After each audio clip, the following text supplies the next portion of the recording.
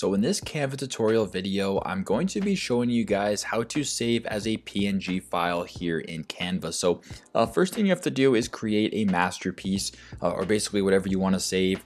Make sure you guys are creating it. So just for the sake of this video, I'm going to grab this image of a zebra right here. I'm also going to grab this image right here of a giraffe, and I'm just going to make that a little bit larger. And let's just say I wanted to save this as a PNG. I'm all done. I want to save this. It's super simple. Go to the top right corner here to where it says share. I want you to press on where it says share. I then want you to go to where it says download. I want you to press on download.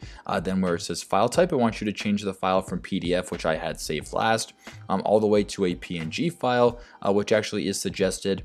And now while you're here, you can actually change the size of the design if you want. So as of right now, I have it 1920 by 1080, so a perfect thumbnail size for high definition. But if I wanted to make it a little bit larger, I can do that by adjusting this bar to the right. If I want to make it a little bit smaller, I can do that as well by adjusting this bar to the left. But let's just say I want to keep the settings the same.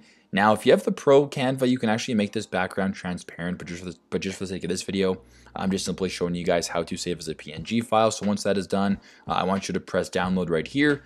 It'll take a couple seconds to download as a PNG file. Then once that is done, it is saved to your computer. So thanks again for watching, and I'll see you in the next one.